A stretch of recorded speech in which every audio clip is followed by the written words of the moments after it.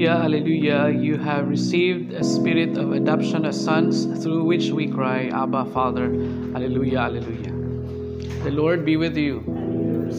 A reading from the Holy Gospel according to Luke.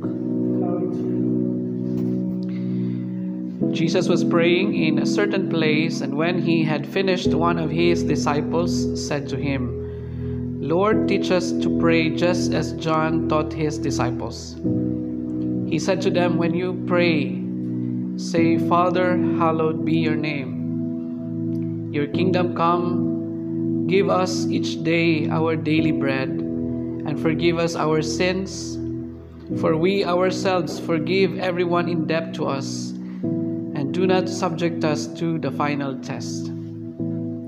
This is the gospel of the Lord. Good morning. Today we celebrate the memorial of Our Lady of the Rosary. So when was the last time you prayed the Rosary? Kailan ba yung last time na nag-pray kayo? Ha? Siguro yung iba dito, tagal-tagal nang hindi nakahawak ng Rosary. The same thing siguro, no? For many of us. Today we are being reminded, the Rosary is very important because this is one of our traditions, practices. In fact, I heard a lot of stories, people, even religious, who were saved by just praying the Rosary. There are times, if you remember those times, that you felt so alone, so you have a difficulty in your life. You think of what should you do? Ano yung gagawin ninyo? And somehow naisip nyo, why not pray the Rosary? I heard a lot of stories about being healed, being relieved from pain, and even from their problems. If you happen to visit St. Pio, Chapel of St. Pio in Quezon City, when you enter that, there's a church there. Approaching the chapel, alam niyo, doon sa front niya, you will see hundreds, if not thousands of rosaries. At kasama doon sa mga rosaries, nakalagay doon, iba, mga wheelchairs, mga saklay. And dami-dami. Why? Because those are actually testimonies how the Blessed Mother, through the Rosary, has helped them. Marami dong miracles na nangyayari. And that is why it's a good thing to remind ourselves, we pray the Rosary.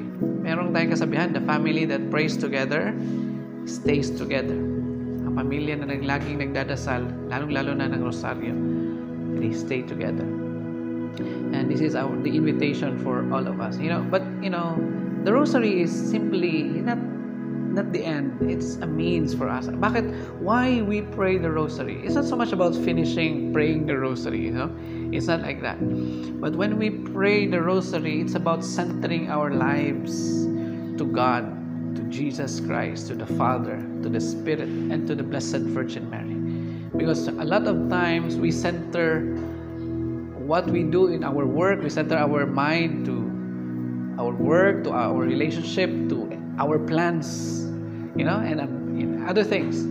But praying the Rosary help us to center our lives to God, to Mary, to Jesus Christ. And this is why we pray. When the disciples asked Jesus, teach us to pray, Jesus taught them one thing. By praying, we center our lives to God, and that is what is more important. Today, the Blessed Mother has really blessed us through this Our Lady of the Holy Rosary. May she continue to journey with us, especially during the times of our difficulties and challenges in our lives. Let's pray the Rosary today. In the name of the Father, and of the Son, and of the Holy Spirit.